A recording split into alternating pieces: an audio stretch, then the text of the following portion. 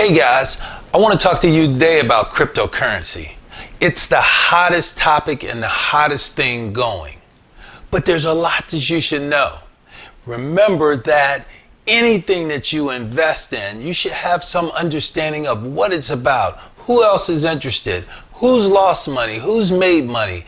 How does this thing actually benefit me to take a risk? So let's talk about cryptocurrency today. So it's really important for me to help you understand a little about cryptocurrency, what's going on with it, how it might affect you. So the first thing I want to talk about is crypto's price predictions for 2021 and how some of these analyst views might affect you in your life. But before I go there, I want to just talk about what is cryptocurrency. So cryptocurrency is a form of payment that can be exchanged online for goods or services. Many companies have issued their own currencies, often called tokens, and they can be traded specifically for the goods or services that that company offers. Think of them as it would be like an arcade token, or when you go to a car wash. You'll need to exchange the currency for the crypto to access the goods or services. Cryptocurrency uses technology called blockchain, right? Blockchain is decentralized technology spread across many computers for management and to record the transactions. Part of the appeal to this technology is its security. That's right. This ledger technology is more secure. So when they say that cryptocurrency is not secure, they're talking more about the investment and not the actual security of the system. So how many cryptocurrencies are there and what are they worth? Well, there's more than 6,700 different cryptocurrencies and that are traded publicly according to coinmarketcap.com, a market research website. And cryptocurrencies continue to proliferate. They're raising money through initial coin offerings or ICOs, like IPOs, which we're used to hearing on Wall Street. The total value of all cryptocurrencies April 2021 was more than $2.2 trillion according to CoinMarketCap. And the total value of all Bitcoins, the most popular digital currency, was pegged at about 1.2 trillion. So is cryptocurrency safe to invest in? Well, investments are always risky, but some experts say that cryptocurrency is one of the riskier investment choices out there, according to Consumer Reports. However, digital currencies are also some of the hottest commodities. The meteoric increase in the value of Bitcoin has positioned cryptocurrencies as the forefront of investors' attention. Even those traditional investors are buying. Bitcoin is currently the largest cryptocurrency with a market capitalization of it's too big for me to even look at. Okay, so although Bitcoin is the #1 cryptocurrency, there are currently over 10,000 plus cryptocurrencies in use. 10,000. Several digital currencies have outperformed returns of Bitcoin. For example, Ethereum, the second largest cryptocurrency with a market cap of more than 300 billion, has increased by 750% since 2020, surpassing Bitcoin by 600% gain. That's right. So let's look at some cryptocurrency highlights for 2021. Gemini, a cryptocurrency exchange, has unveiled a cryptocurrency reward card in collaboration with MasterCard and Westbank. Can you imagine that? The Gemini credit card will be available by summer of 2021. It's one of the most fascinating developments in the cryptocurrency world.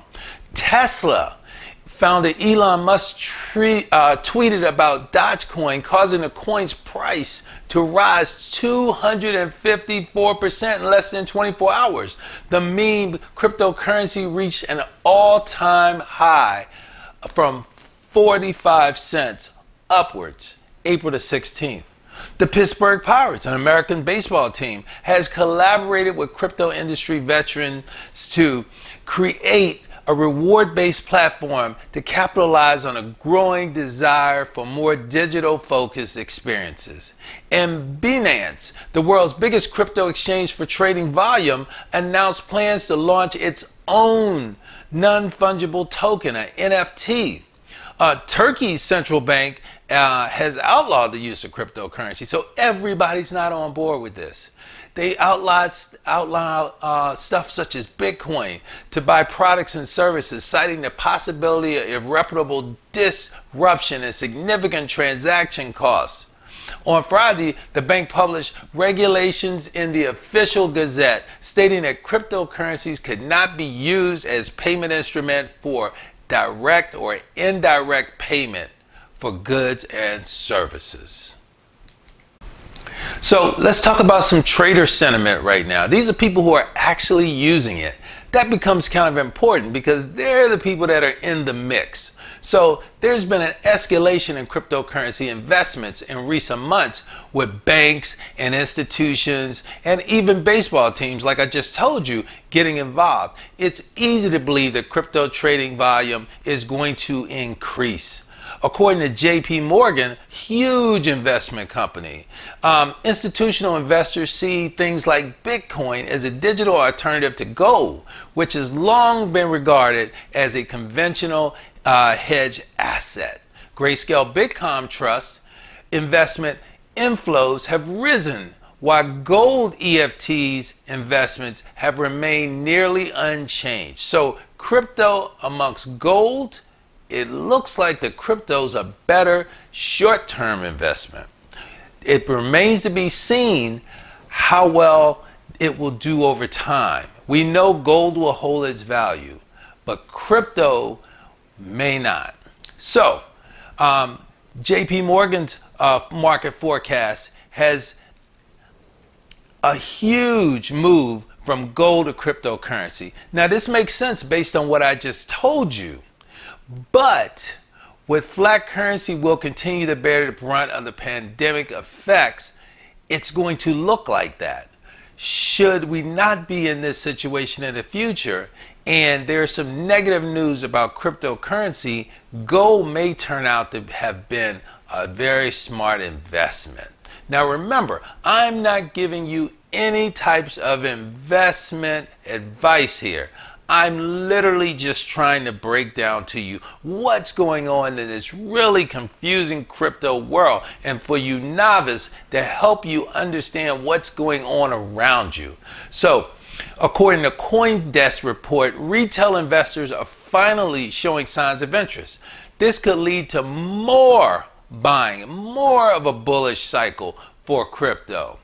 And shaped by bullish sentiment and rising awareness among retail investors, they believe that crypto may explode in 2021.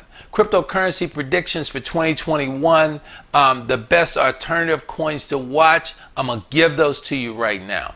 How about Ethereum?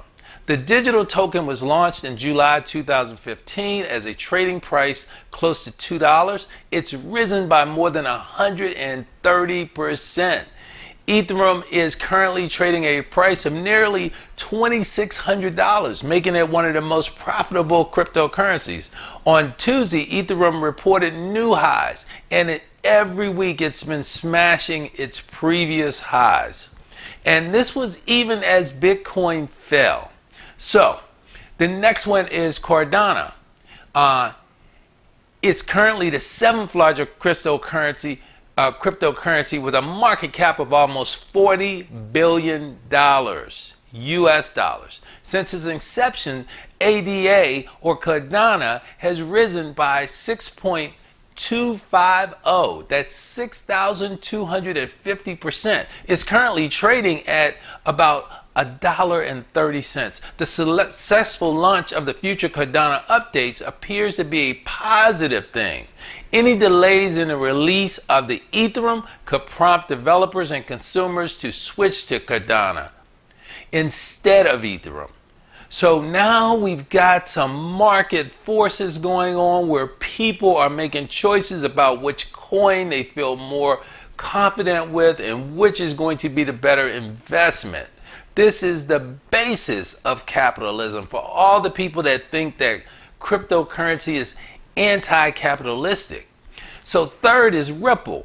Ripple is the fourth largest cryptocurrency project in terms of market capitalization, with a total market valuation of $6.1 billion. Due to the large number of coins in circulation, over 45 billion, a single unit of this Ripple is relatively inexpensive compared to the other top 10 projects in the market. The significantly lower price per makes it very attractive. Now, let's talk about some of the biggest supporters of these cryptocurrencies. How about the Winklevoss twins? The Winklevoss twins were among the top 10 cryptocurrency billionaires. The twins spent $11 million in 2013. This is back before anybody was doing this. And they purchased 1.5 million in Bitcoin. At that time, a single Bitcoin was $1 or $120. This investment has grown by more than 45,000%. The twins are said to own 1% of Bitcoin on the market. They created the Windex, invested $1.5 million in BitInstant, and have funded over 10 Bitcoin-related businesses. And when I say funded Bitcoin-related businesses, there are now projects like the ones that the venture capitalists used to fund that are being funded by cryptocurrency.